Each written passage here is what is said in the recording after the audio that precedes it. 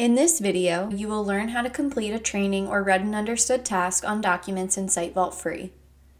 You can complete the task by clicking the link provided in the email or by navigating to your SiteVault homepage and clicking Continue within the task.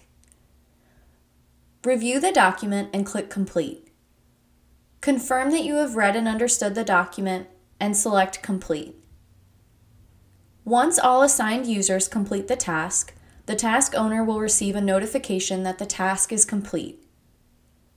You can generate an evidence of training report by using the action menu and selecting Run Training Report.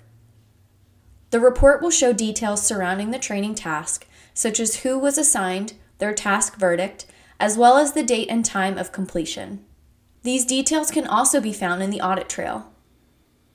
The report can be downloaded by using the action menu and selecting an export option.